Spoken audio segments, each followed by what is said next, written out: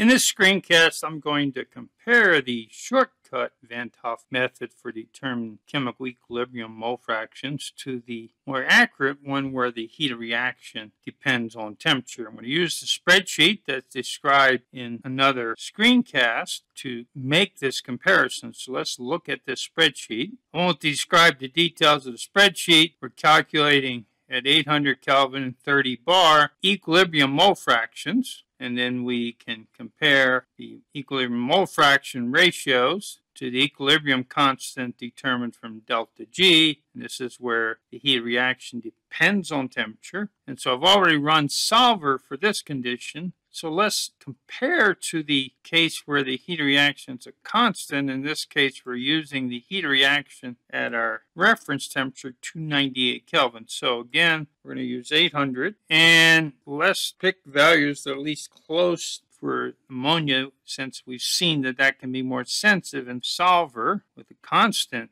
delta H.